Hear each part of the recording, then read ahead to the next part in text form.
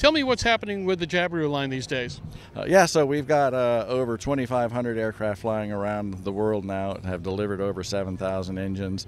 So, and over the 35-year history, the company's got some good legs underneath it now.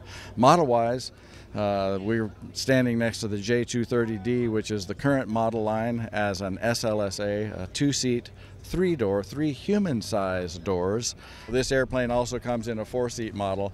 Both aircraft use the six-cylinder 120 horsepower air-cooled direct drive engine.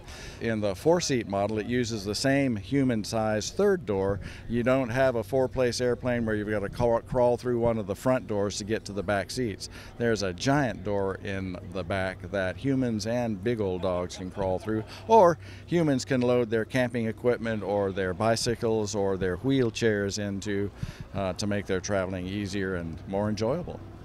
The engine series, there's been a fairly decent following for both a 4 and a 6-cylinder solution. At one time there was an 8-cylinder solution, which unfortunately has been withdrawn, but sure would have a place in this market.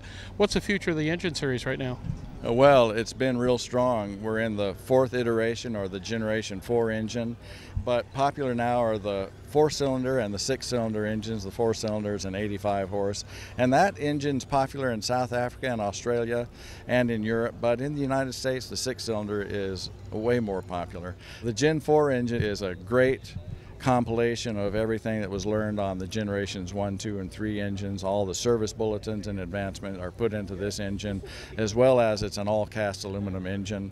One other significant change that was done was combining the cylinder head to the barrel, which the earlier generation engines didn't have. You could take the cylinder head off, and that with the all-cast aluminum engine and nickel sill cylinders for places like Florida or the West Coast really helped protect the engine from corrosion, and it's really working out very well.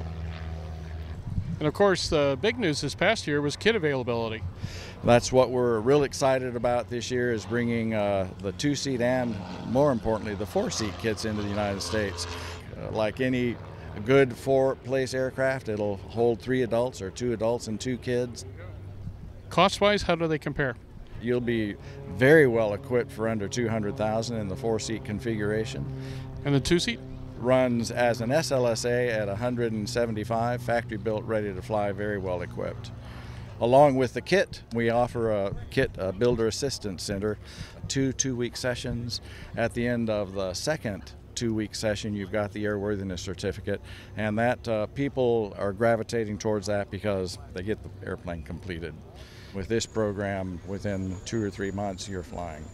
There you go. Thank you so much, Scott. Appreciate your time for Airborne and Aero-News and the Sun Fudge Digital Daily. Yep. Thanks so much, Jim. Thanks for everything you're doing out here.